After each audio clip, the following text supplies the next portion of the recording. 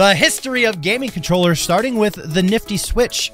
It is made for very tiny hands, though, I must say. PS4, F the PS5, just skip that one. Classic Xbox, there he is. Wii U, that was a weird controller. It's like a tablet. Then there's the Wii with the nunchuck. Then the PS3's little ball thing. PS3 was a solid controller, not gonna lie. Xbox 360, classic, everyone loves it. GameCube was kind of weird, not gonna lie.